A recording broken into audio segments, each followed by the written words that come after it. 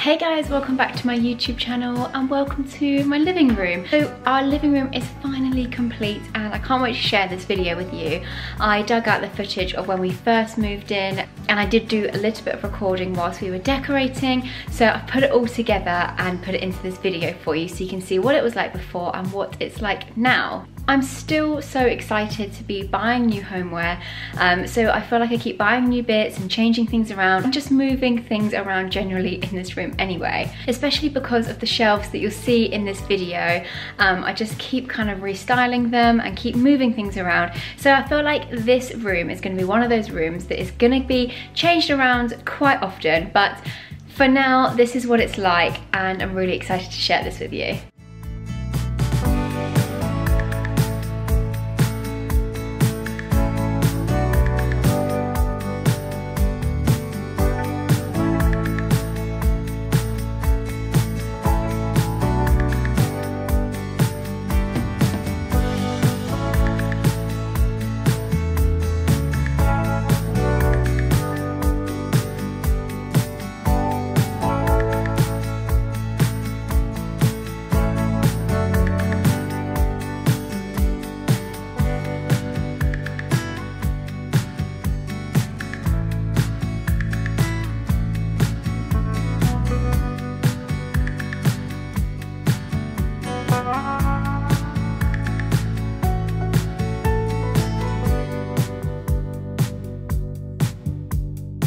So this is how you come into the living room, and here it is.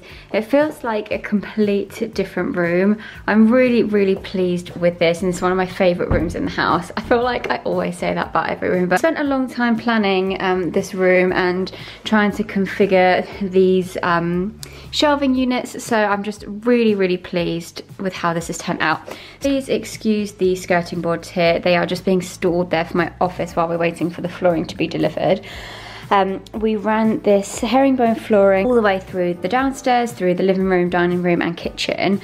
I'm really pleased with it. It looks so good. As you come straight into the living room and the kind of shape of the living room, I was really keen to get a corner sofa or to have the sofa to kind of run around here. So it kind of gave you like a little walkway to come around, and then it really gave this area a really nice sort of cozy feel. So I'm just going to walk you around here. So I keep changing the plants around. I repotted this one the other day, so he is there for now. I will link everything down below, but this plant pot is from Matalan and the plant I got from the local garden centre. This area, I didn't really know what to do with it. I've thought about doing perhaps a gallery wall, but as these two areas were quite busy and there's quite a lot going on, I actually wanted to keep this area fairly simple. I got this table from Etsy and it just fits in really well. Because we painted the inside of the fireplace black, I wanted to bring in some black accessories and hints of black to kind of, I don't know, just to mix it up with the cream a little bit. So I'm really pleased with this table. And then this is actually faux eucalyptus. This is just from IKEA. And I've got a couple of little bits on here. We've got a diptyque candle, one of my prints from Diseño. I've had this for so long.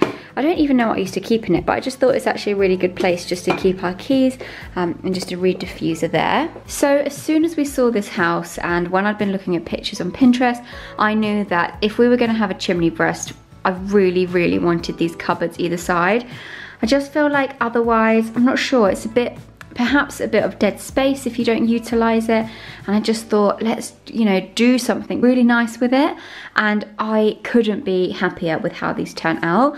So Tom built all of these by hand. So we've got cupboards down here and then shelves up here.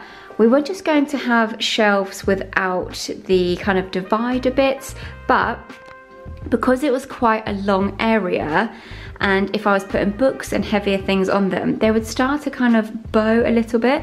So we actually put these dividers in more for structural, kind of keep them really secure and safe.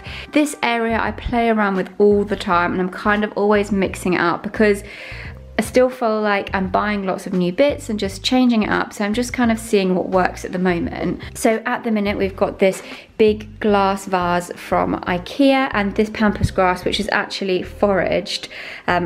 I've got some other large pampas grass, which is from the Little Deer, but this was actually just foraged. I've just got some little bits and bobs here. I've got a little stack of the Cereal City guides. I really love kind of finding these little trinkety bits. I love this little dinosaur. That's from a company called Lisa Angel. This sand timer, every time I put it on, I go to time how long it takes and I forget, but it does go on for quite a long time. I've got lots of gorgeous little bits from H&M Home. H&M Home is so nice. They have so many gorgeous bits. That vase is from Next. And then I've just filled the shelves up with lots of other little bits. I'll link everything down below, but we've got the sculpture from H&M, some books. I was looking for a clock for so long, and it's actually a really hard thing to find.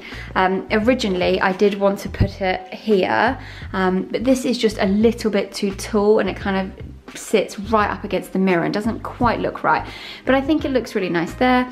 And then just got some more other little bits and bobs here. So the fire surrounding here was actually what was already on it, but we cut it back quite a lot because it was sticking out quite fast, so we cut it back. And the same with the bottom bit. That kind of, I think that might have come out to like even about here, so we cut it all back just for space saving and just so it wasn't so sort of clumpy, because it did felt a bit too much before. We painted all of the inside black, filled it up with real logs that I bought on eBay, and I think it just finishes it off so nicely. This was 2 packs of the logs, and as you can see there's a bit of a gap at the top, but I don't really want to buy another bag, so I think I'm just going to leave it as that.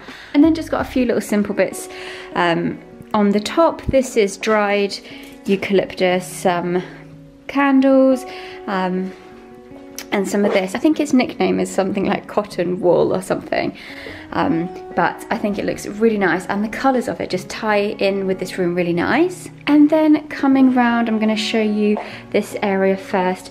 So the sofa is from DFS. It's really hard to choose a sofa because it's such a big purchase and you're going to have it for so long. Went to the showroom to see a few and just really liked this. Just wanted something quite easy and neutral, and I feel like this just fits in well. And if we do decide to paint this room one day, I feel like this colour will kind of work with anything.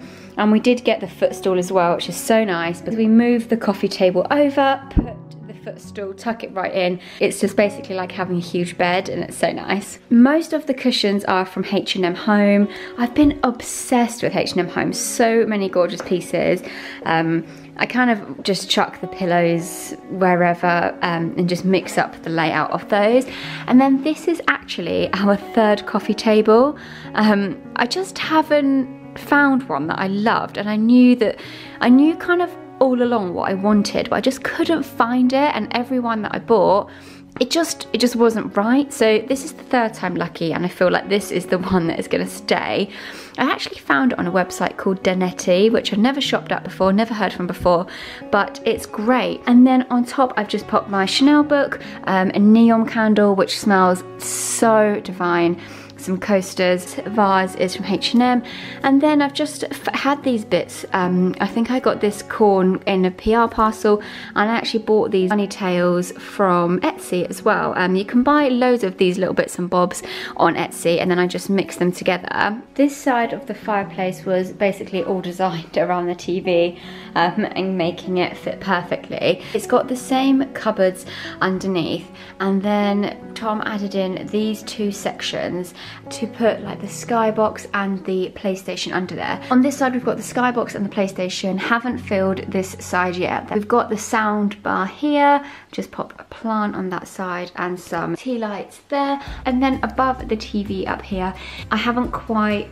finalised this side yet. This is still all a little bit of a work in progress. And then over here we have this really nice rattan basket, again just bringing a bit of the black details in, and we just keep our blankets in here because in the evenings if Bertie's getting on the sofa, I just like to put these on because he has had a couple of accidents on the sofa and he eats his bones on the sofa, which make a bit of a mess, so we just pop the blankets over the sofa at the moment. Here's the footstool that we ordered with the sofa, and then I've just got these little tables here. So I bought these from River Island Home when they were doing their homeware. It's such a shame that they've stopped it at the moment because I really liked their pieces. Tops are solid marble and they're really heavy. The quality of them is amazing. At the moment I've kind of just got a little plant and some sort of bits and bobs over here. I'd like to get something obviously to put in here to fill this. Not 100% sure yet, so I'm just going to leave that for now. Then we've just got a little lamp here that we pop on in the evening. I think this was from a company called Claes Olsen. We went for brushed gold sockets and switches. I'm really happy we did. I feel like it's just such a nice little extra touch and just finishes it off so nicely. The skirting board is ruining the vibe here, but Tom very cleverly built the paneling to go up the stairs. This was just built from MDF and then popped a little handrail on top here as well.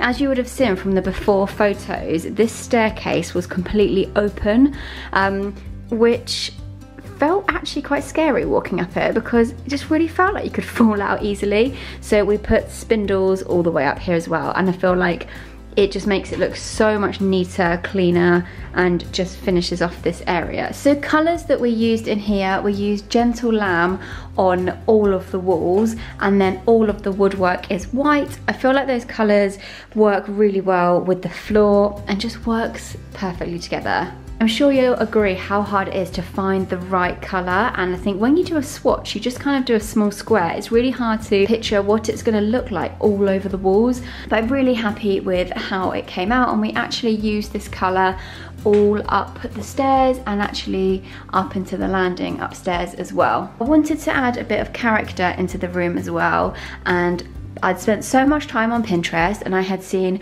so many ceiling roses, so I bought this one from Plaster Ceiling Roses, and then it was really hard to find a pendant light that was quite simple that would look right with the ceiling rose. So I found this on Laradette. It's really hard to clean and it shows up every kind of smear when you're trying to clean it, but you can't really see that from here, so that's okay. The understairs door was just changed slightly. We actually kept the door, and then Tom just put a bit of MDF around the outside, painted, and then we changed the doorknob, and it's just made such a difference. Obviously all of the skirting boards and architraves and woodwork as well was changed in here. This was the original door that was here, and we just painted it white, and we just added a nice gold handle on here as well. We've used these all throughout the house, as well as the sockets and switches. So there we go, that is our living room. I really hope that you enjoyed this video. If you did, I'd love if you could give it a thumbs up, and if you don't already, I'd love if you could subscribe to my channel. I did another video on the renovation of the whole of the upstairs of the house, so I'll link that video below as well if you fancy watching that. And as I said, all of the products that I have mentioned in this video will also be linked below. So thank you so much for watching, and I'll see you all soon. Bye!